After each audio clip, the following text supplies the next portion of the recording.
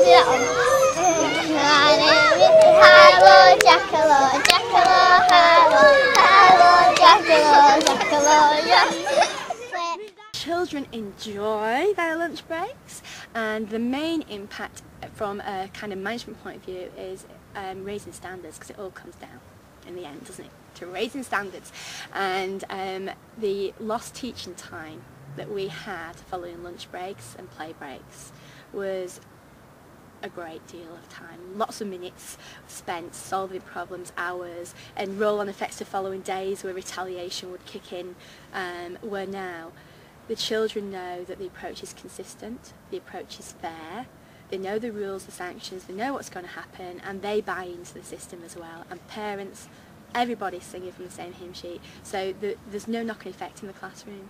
Any problems are dealt with and solved at lunchtime, so the teachers get on with their job, more teaching takes place, better standards of work, children make better progress, and less exclusions. We've had a massive fall in lunchtime exclusions, and that's purely down to changing the system, the structure and the approach. I'm going freedom! It was mainly when they actually went to, when they was using the swords or making the things, when it was actually going to go to a big bang on. That was what really scared me the most. When, or letting them playing on the, doing things where you normally go, as a parent, can't do that, stay, you're going to hurt yourself.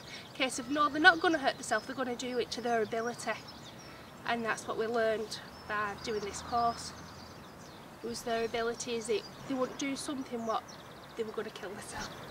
They were going to do something what they enjoyed, like swinging on the bars. Some can, some can't, but some learn by watching other people. The impact it's had is that I don't have to spend 10 minutes of my teaching time saying you should be doing this, you should be doing that. I'm having to do less PHSE because it's actually not happening the same. They're not on the wall for anything that they've done because it's not happening. So we can get in straight away and have fun. Knock it over! No! Understanding is that, yeah, the children, instead of coming back in school, into school and thinking, oh gosh, we're back in classrooms now, they still have this buzz with them actually when they come back into school.